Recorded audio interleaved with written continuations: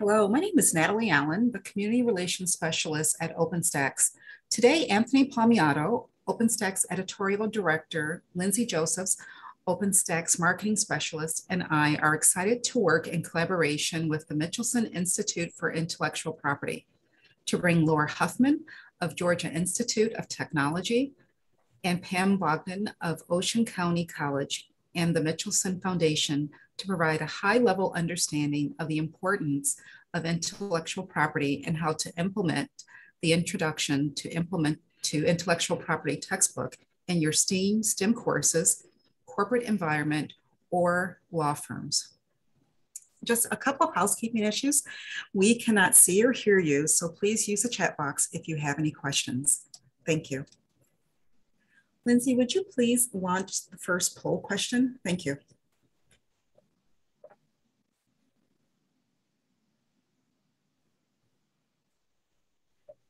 How would you best describe your level of understanding on the subject matter of intellectual property? And please just pick one single choice. And the host and the panelists were not voting, so please put it in the chat box.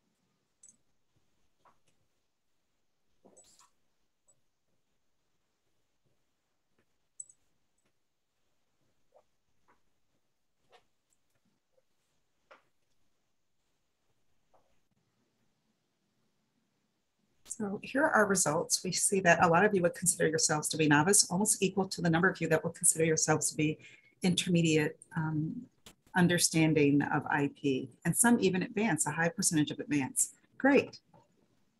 Well, let's move on.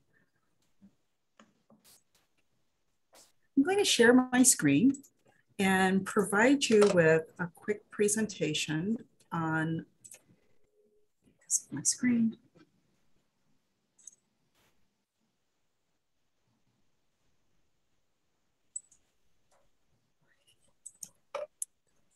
There we go. Sorry about that. Okay.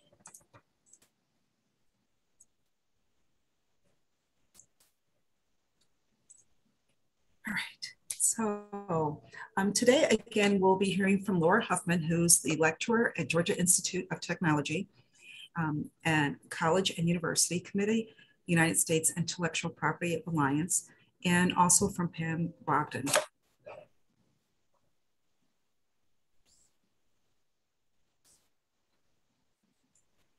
And we'll be looking at who OpenStax is and what OER is, as well as hearing from both Laura and Pam. Please feel free to put questions in the chat box as we go along.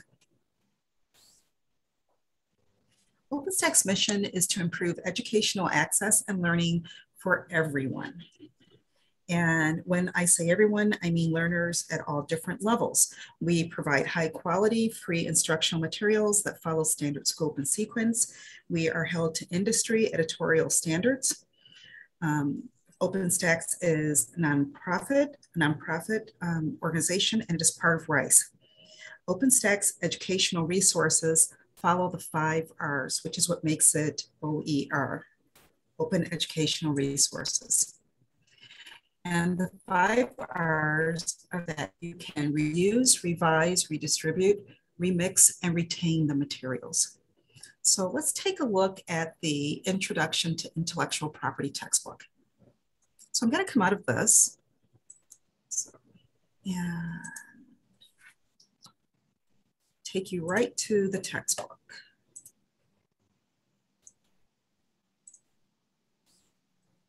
Great, so you should be able to see my screen right now, and what you will see is the landing page.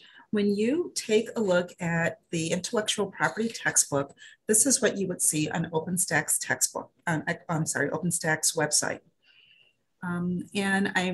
We'll show you quickly the book details where you can get access to it online. You can download a PDF or you can order a print copy from our partners, Xanadu, through Amazon. And then I want to get right into the instructor resources. What you'll find in the instructor resources are materials that are meant to support you within your classroom, like the cartridges, as well as the OER Hub, video series, a number of wonderful resources, as well as assessment questions right from Michelson. So I'm going to stop here and introduce Laura Huffman. Laura is an associate in the Atlanta office of King and Spalding and a member of the firm's intellectual property counseling practice. At Georgia Tech, Laura also teaches technology, law, policy, and management in the School of Public Policy and CS 4010, Introduction to Computer Law in the School of Computer Science as well at Georgia Tech. Laura, we're so happy to have you here. Thank you. Thank you so much for inviting me. And I'm very excited to talk about the reasons that your students would want to study intellectual property. So I'm going to start sharing my screen.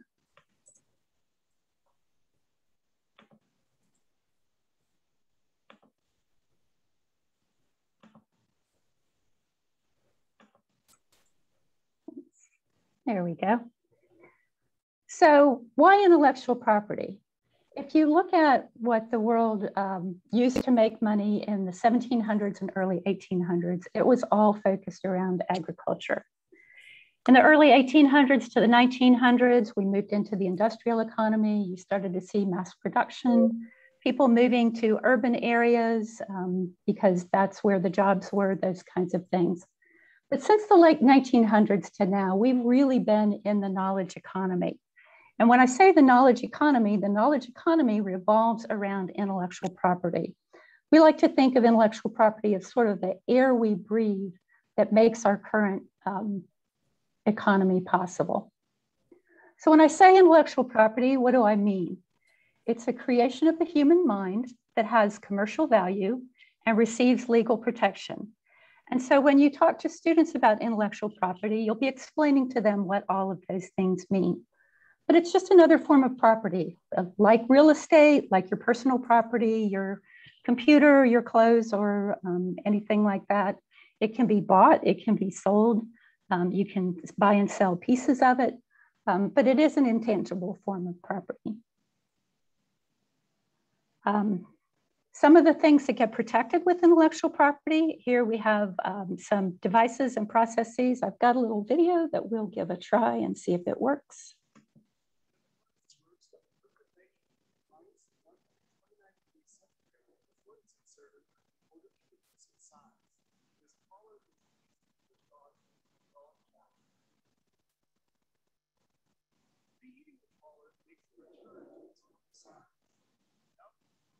So all of the things we saw in just that little short clip can be protected by intellectual property. You can protect the collar that they were making. You can protect the machine that's used to make the collar. You can protect the process itself. All of those things are intellectual property. Here's some of our favorite brands. Those are also intellectual property. One of the things that people often get surprised by is that intellectual property covers works of art. A lot of times when you think of intellectual property, people immediately go to technology, patents, those kinds of things. Intellectual property is just as important for your liberal arts students as it is for your technical students. And we'll talk about that when we talk about what Georgia Tech is doing.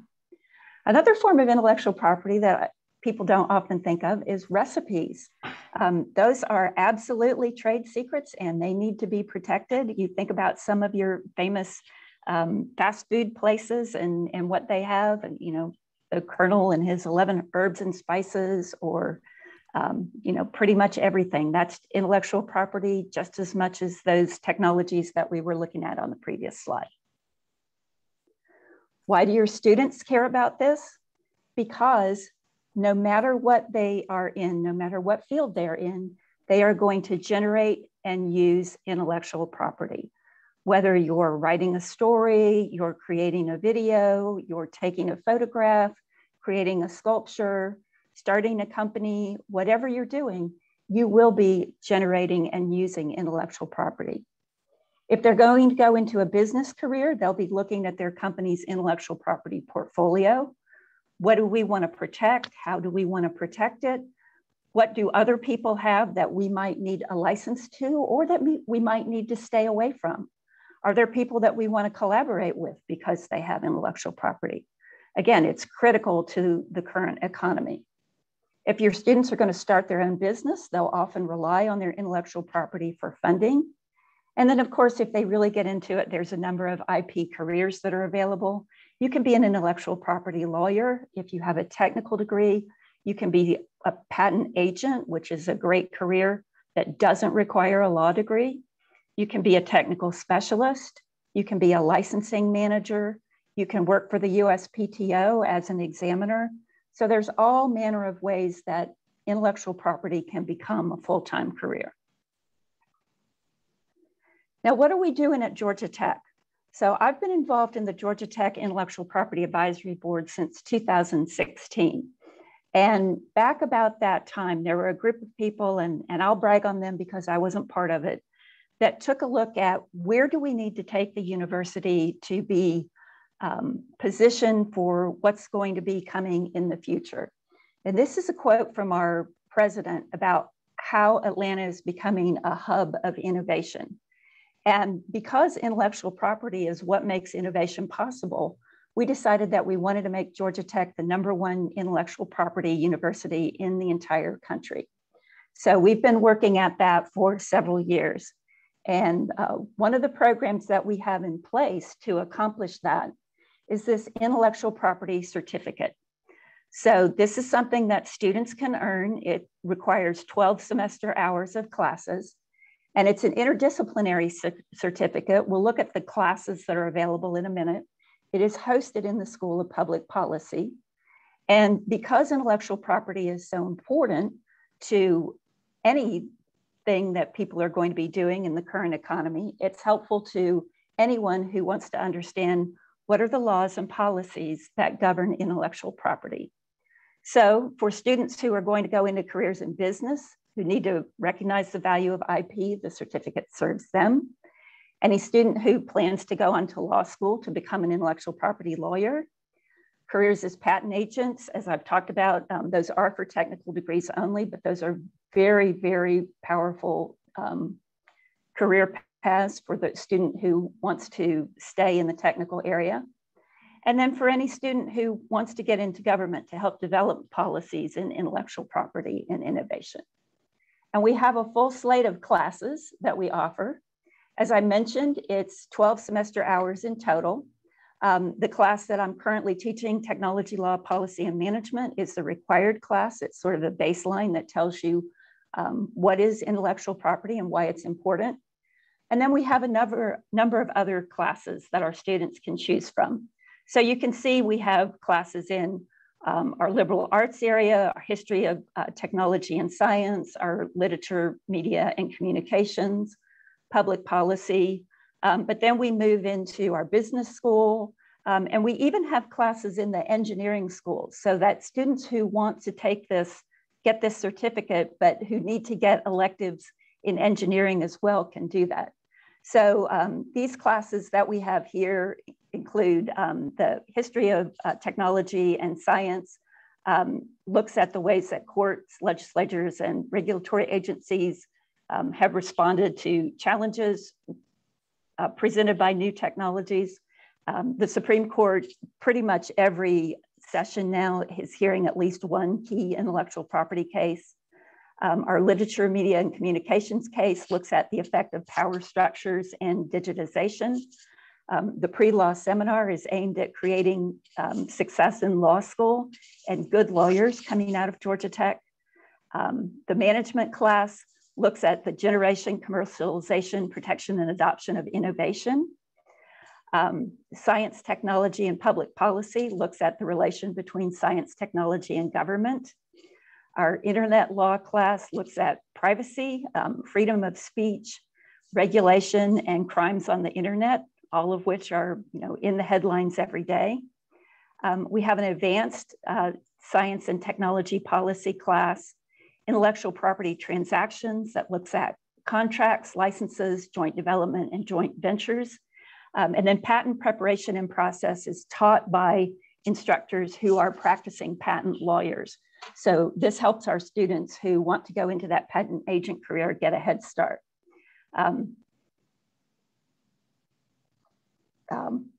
Natalie mentioned the Introduction to Computer Law class that I'm teaching. That's in our School of Computer Science, and that really looks at how intellectual property affects all aspects of computer science. So what if you're interested in it, but you don't want to go after a certificate? Or what if you don't even know enough to know that you're interested? What are some other things that we have going on at Georgia Tech? One of the things is a guest lecture program that we started back in 2016 when we had this goal of making Georgia Tech the #1 intellectual property university. And our goal is that no student leaves Georgia Tech without hearing at least one lecture in intellectual property. So we find professors who want to host us. It might be a capstone class, it might be a PhD level seminar. And we have active practitioners in the Atlanta area come in and talk to students about intellectual property. What is it? Why is it important? And what can they do with it? And then outside of our students, we have courses that are available for our general community.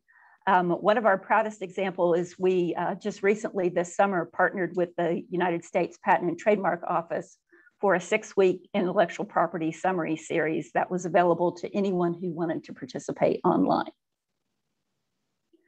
So in conclusion, like I mentioned, intellectual property is the equivalent of the air we breathe in the current knowledge economy. Students of all disciplines, whether it be liberal arts, business, technology, computer science, should understand IP and how it affects them. We're teaching IP in multiple avenues, and I'm happy to take any of your questions at this point. Thanks, Mark. We think it's awesome too.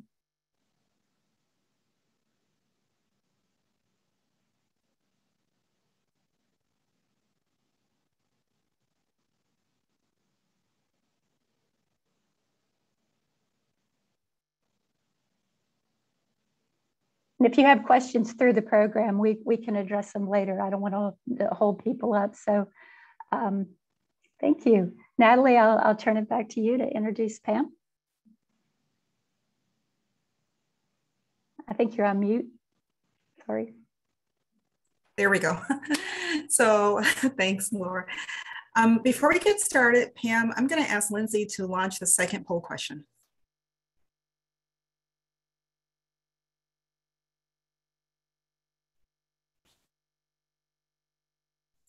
Have you previously taught lessons or classes on intellectual property?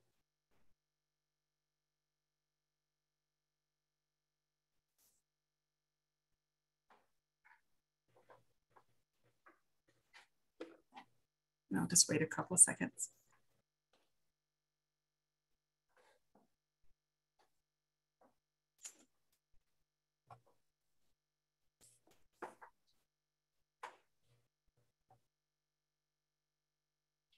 Ah, interesting.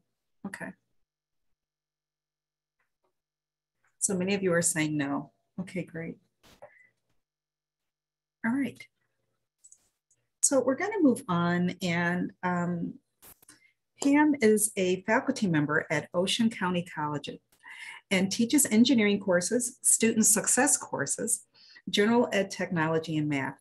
Pam is also a part of Michelson's intellectual property Educator in Residence initiative, which positions her very uniquely to speak to using the Introduction to Intellectual Property curriculum in the classroom.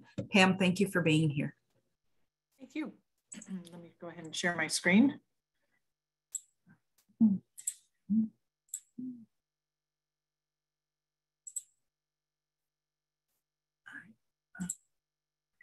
There we go. All right, let me first start by saying Being involved in the IP Educator in Residence program through the Michelson Institute has been an invaluable tool. Not only the experience working with my panelists or fellow educators, but also just the support and the materials that are provided both through Michelson, as well as extending out into NACCE as well, into the entrepreneurial. And so I hope that you'll be able to go to some of the resources. We have some of the Michelson resources available as well, along with the textbook. All is just a great showcase of how much work and effort all of these organizations are making to make intellectual property accessible to everyone, as it should be, as Laura sort of pointed out. So what I'm hoping today to show you is some of my more modest efforts to integrate it into the School of Engineering and our programs here. We have at OCC, we have a department that's the Engineering and Industrial Technical Studies Department.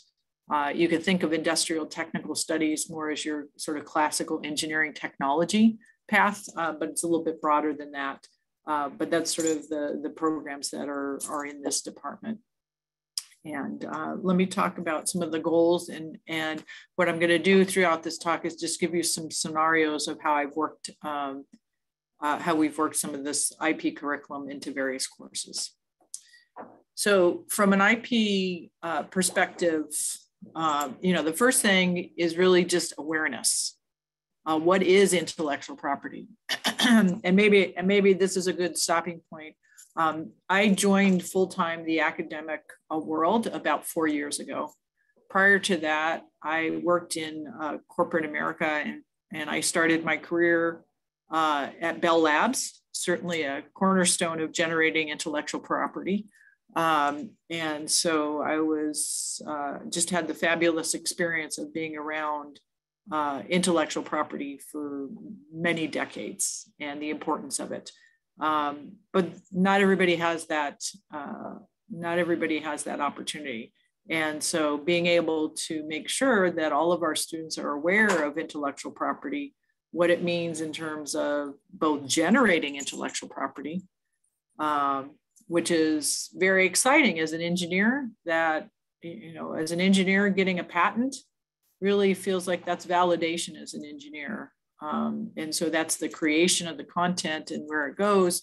But also as we work and create solutions, being aware of not violating others' intellectual property, whether that be a patent, copyright, trademarks, all those kinds of things, because engineers are asked to solution not only the technology, but many times the business solutions around them, marketing, all that kind of stuff. And so being aware of intellectual property is an important aspect of the jobs that we do.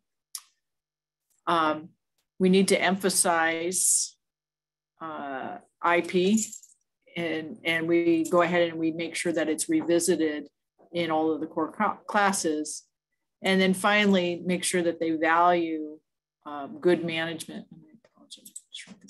And that they value good IP management is seen through experiential learning activities. And I'm going to walk through some of the examples of each of these.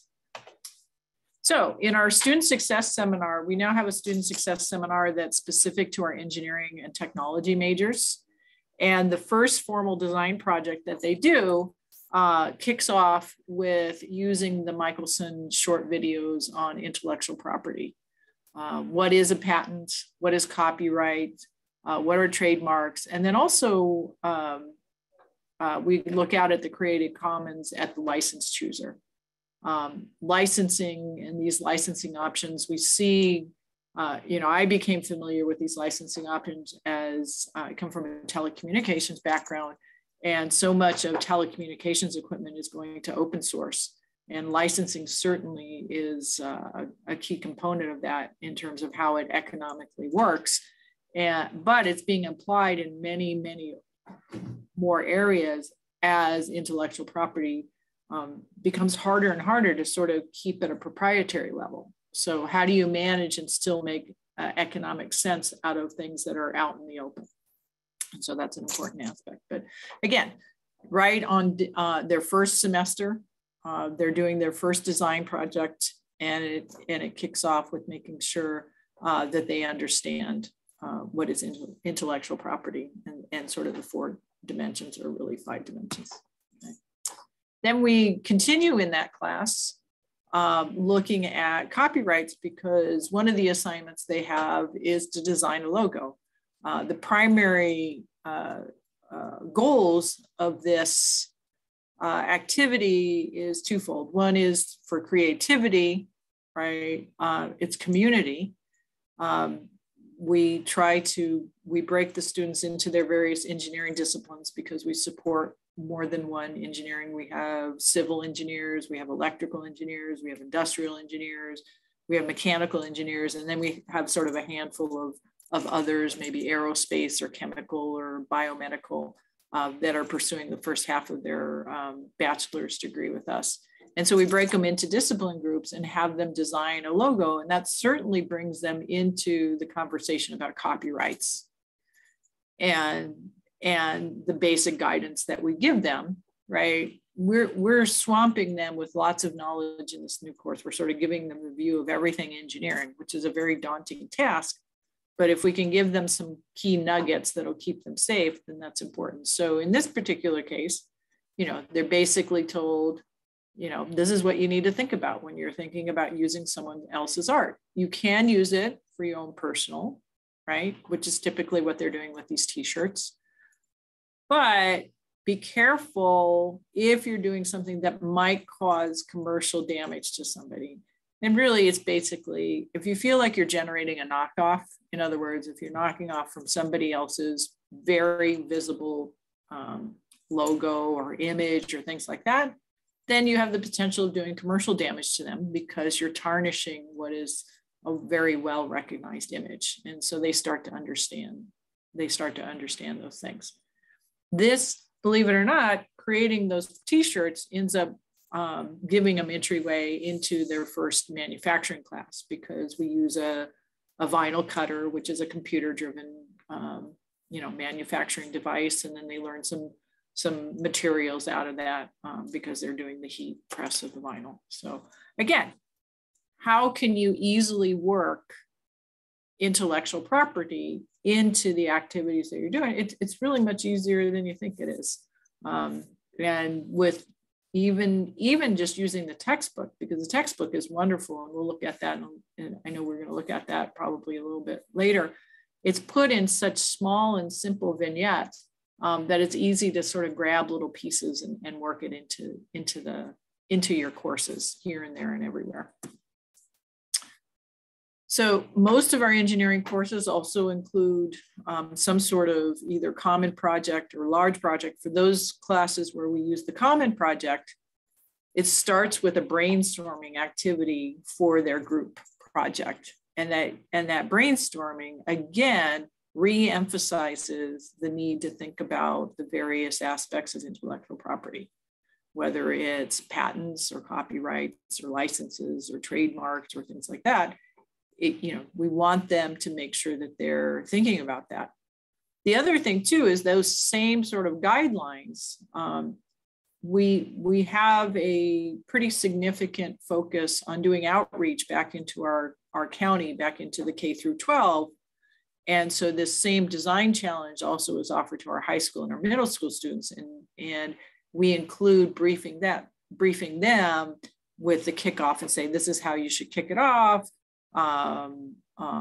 Do your brainstorming, and the intellectual property should also be thought about during those times as well. So we're not only giving this to our students, but it's getting messaged into sort of the funnel of students that will be coming into us in the future. So they come already IP aware prior to getting to us on their first day of classes. And again, continuing with the outreach activities, we not only are doing K through 12 outreach, but we are a community college, and it's our goal to become a value-added resource to the rest of the community. And so we do things like talks, and this is an example of one last year in support, or this year, because it's hard to remember here it is, in celebration of World Intellectual Property Day. We used the resources that were provided by Michelson, these series of wonderful scenarios that walk the audience through thinking about, oh, here's a real world, real accessible scenario that I can imagine myself being in. What are the issues, or what are the topics, or what are the decisions around intellectual property that have to be done for that particular scenario?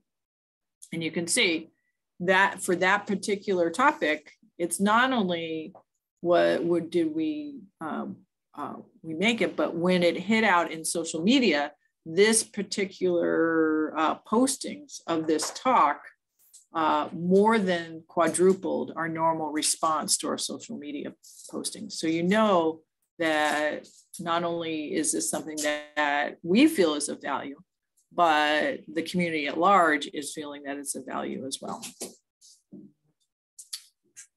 Student participation in non-disclosure agreement. I sort of put this in just to hopefully make all of you chuckle, because I really can't talk about it because it actually really is a non-disclosure project. But how cool is that for a student in their first or second year of college to say and put on their resume that they're already working on a project that is strategic enough that it's being wrapped in a non-disclosure agreement. In other words, trade secrets are being made. That's phenomenal. And so again, getting students to understand the intellectual property and the management of that, because each of the students participating in this had to sign the non-disclosure agreement. And hopefully from a technologist perspective, in the future, they may be pushing the envelope in different technologies and working these sort of situations with either the company they work for, the companies they're forming, but it starts to get that sort of whole ecosystem of what intellectual property is in front of them. I'm going to close with just giving you a list of some great resources. Obviously, the textbook that we're here to talk about today, fabulous resource. And I tried to highlight some chapters just to sort of give you a tease. Really, every chapter is good. But when you look at it, it's an easy read for your students. The style that it's written in is very familiar for our modern student. It's not overwhelming. It's not burdensome in terms of getting through it. It gets to the key points. It gets them what they need to know, and it moves them on to the next chapter. Again, I highly encourage you. These are some of the ones that I may use in some of my classes. In fact, I'm just, I gave you some examples, but just today I was working with my prototyping class. And obviously, intellectual property is a huge topic in terms of prototyping. And they were given an assignment to look at their design and figure out what the issues are, potential opportunities for patenting, copywriting, trademarking, and licensing for their design, and have that open discussion on a discussion board in the course. So all of those, and then to use the textbook as a reference to support sort of their answers. And then down at the bottom, again, these are the videos that I shared with you.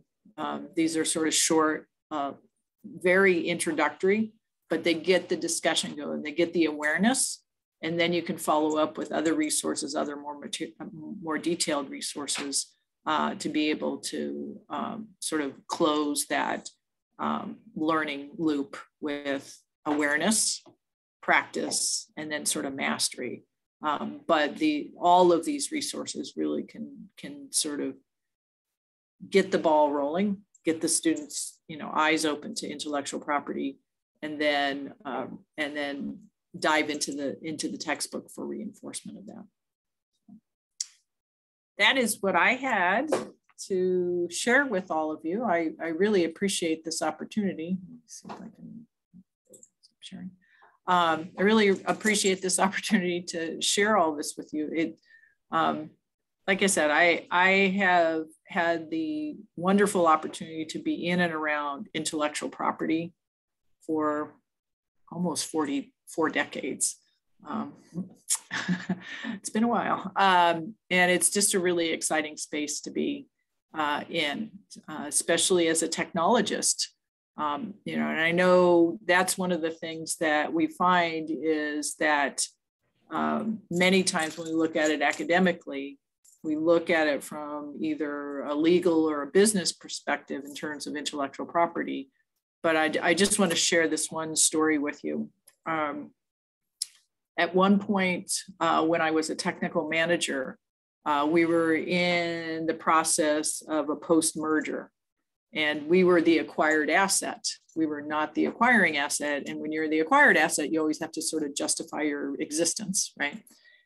And I turned back to my team and said, look, everybody on this team is going to file a patent disclosure. I mean, I was lucky I worked for a company that supported a very aggressive patenting program. But I said, everybody on this team is going to submit a patent disclosure. Doesn't mean it's going to go to a patent. In fact, the good news is we actually ended up with a couple patents out of it. But the idea is that is a very tangible valuation of the contribution of a technical team. And so it's important that not only are students creating that value, but they are learning how to translate that into those monetized valuations of their technical contribution. And it's really important that they sort of get in that mindset. And the first hurdle that I had to get over with my team was, look, I know you did not invent the light bulb, but you solved something uniquely that potentially is patentable.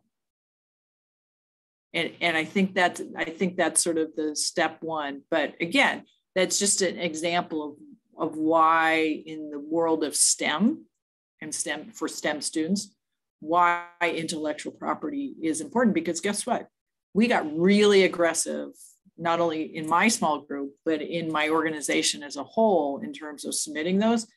And before long, the acquiring organizations went, wow, you guys really are valuable. We see that because there was tangible measure of how much contribution we were making. So I just wanted to share that story with folks because I think it, you know, many times, you know, as technologists or STEM people, we feel like, oh, what we did is good, but putting the IP around it and the documentation of the IP around it is a measurable way and an objective way of showing that value. So.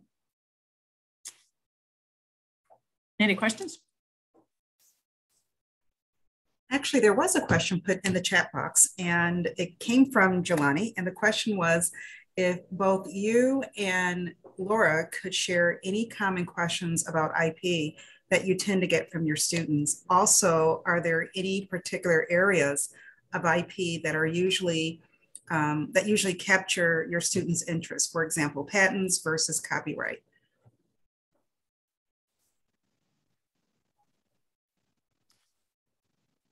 You want to go, Laura? Sure. I'll take a crack at it. I mean, I would actually say their questions are all over the map. I don't know that there's necessarily any common questions, but one of the issues that's kind of of biggest importance right now, particularly in the computer science and engineering field, is the issue of trade secrets. And what is your knowledge as a human being compared to what are your company's trade secrets?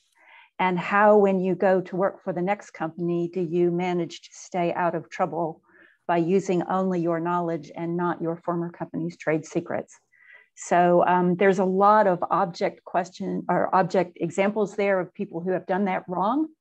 And that really tends to get people's attention. Yeah, I've seen some interesting solutions to that. You know, sometimes there's a cooling off period because technology these days moves so fast that there's sort of a non-compete for a while, what I would call the cooling off. But yeah, that is a really big issue. I mean, sometimes I feel like I'm still under my original IP because Bell Labs they owned everything.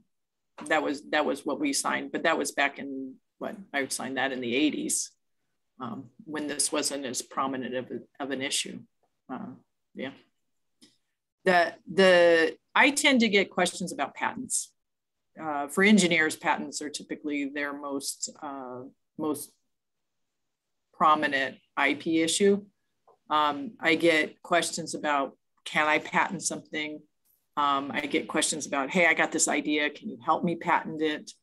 I also get community questions about the same sort of thing, about how can I patent it, and or how can I find funding to take either my patentable idea or an idea that I've already patented and get it to the right places. So actually funding is probably one of the bigger issues that I see around patents.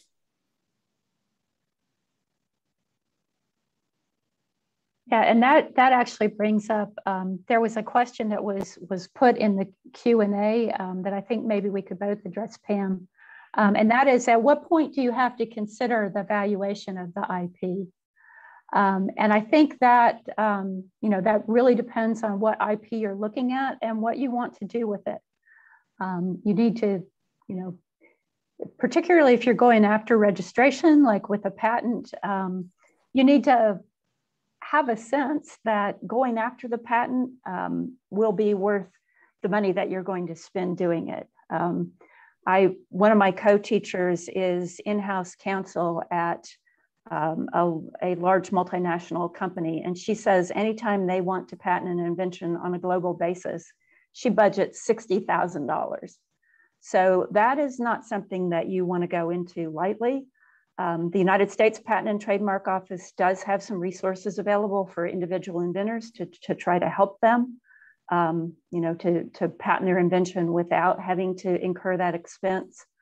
I'm very proud of Georgia Lawyers for the Arts, who took that on a few years ago when the United States went from a first to invent to a first to file system. Georgia Lawyers for the Arts has been helping individual inventors in the state of Georgia, and right now we have the #1 pro bono program with the USPTO, so that's pretty exciting. But those are the kind of things you need to look at, and then you need to look at, if I try to protect it another way that's not so expensive, will it stay protected? Is this something I can keep as a trade secret?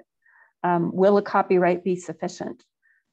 So there's just, there's a whole business analysis that has to go into that. So Pam, I know you've wrestled with those issues as well. Yeah, and I would say those numbers that you quote, somewhere between 40 to 60 is typically what I'm seeing with regards to patents, if it's significant. And even small inventors, that's about the numbers that I'm seeing. And that's not chump change, that's significant. That's more than the car that I drive. So, and then what do you do with it? Because I think people view, hey, I get the patent, and then the world's going to open up to me.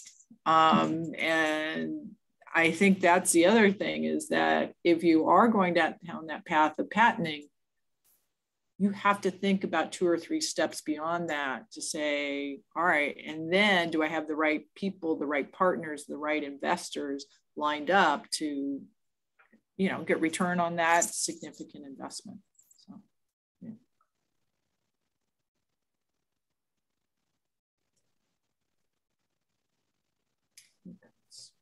Okay. And then there's another question. What's the rate of business started from students with the IP protection on, I think he means maybe in place, not on place, or in place?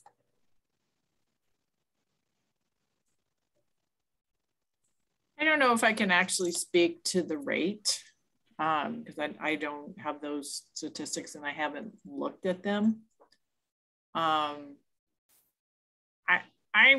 think you got to look at sort of what is a particular academic field or an academic program training and sort of socializing their students towards.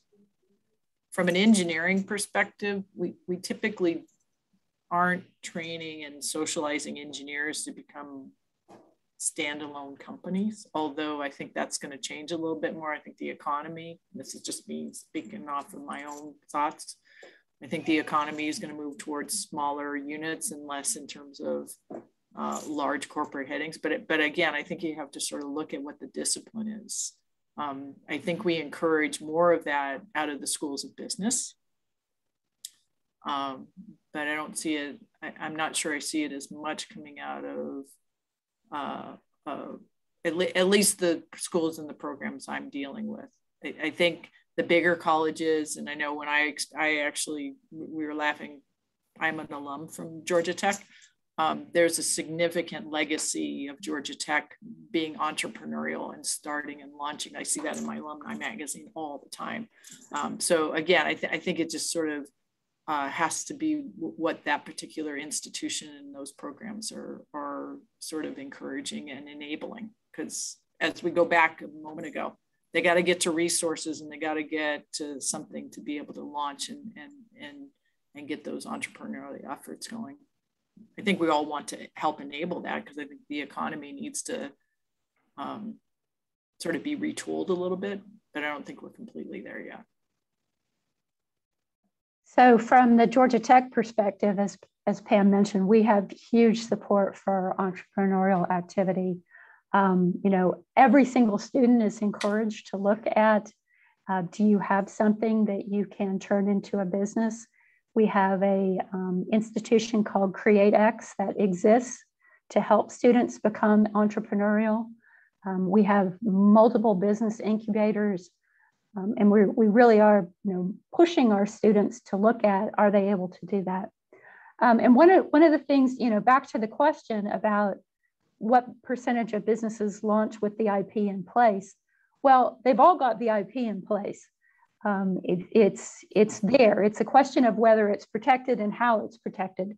So your trade secrets exist from the moment you create them, right? Your copyrighted materials, like your software, your source code, that exists from the moment you create it. That's your copyrighted material. You may or may not have registered it yet, but the copyright exists. So it's really only the patents, I would say, that are something that you look at, kind of more, has that, have you made it through the patentability process? Do you have a grant from the USPTO? But the rest of the intellectual property is there. And that's one of our goals, is to help people understand that it's a whole system. It's not just one thing.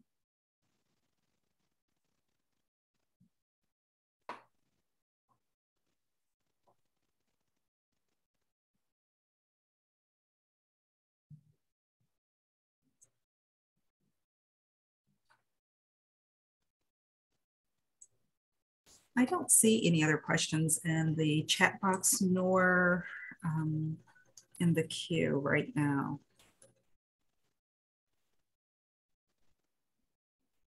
I want to make sure no one has any other questions. It doesn't look like it. Okay. I cannot say thank you enough to Laura and Pam for being here with us. It's absolutely fascinating. And also thank you to Rochelle and Jelani from Michelson. Michelson has done a wonderful job of partnering with OpenStax and putting together this beautiful textbook. And again, if you go to our website, you can download the textbook for free to get access to the textbook, as well as to the instructor and student resources. Thank you so much for joining us today. Have a good day. Thank you.